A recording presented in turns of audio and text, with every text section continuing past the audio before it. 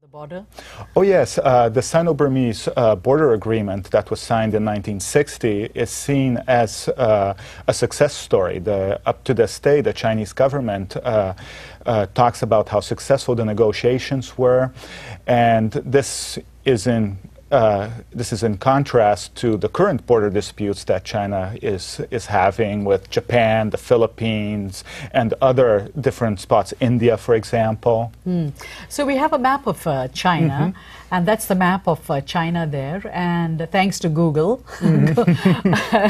If we had taped this 20 years ago, we would have had a globe. Exactly. But now thanks to Google. So China has apparently the most number of border boundaries with other nations, is that right?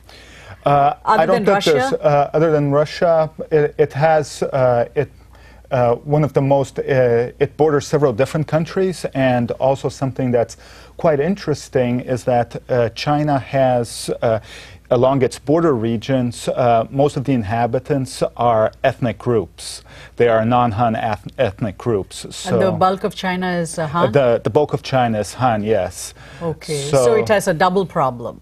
It has, yeah, it's a double issue. It's not just an issue of defining the territory, but also of ascribing national belonging to the ethnic groups. In other words, incorporating these ethnic groups into the Chinese nation.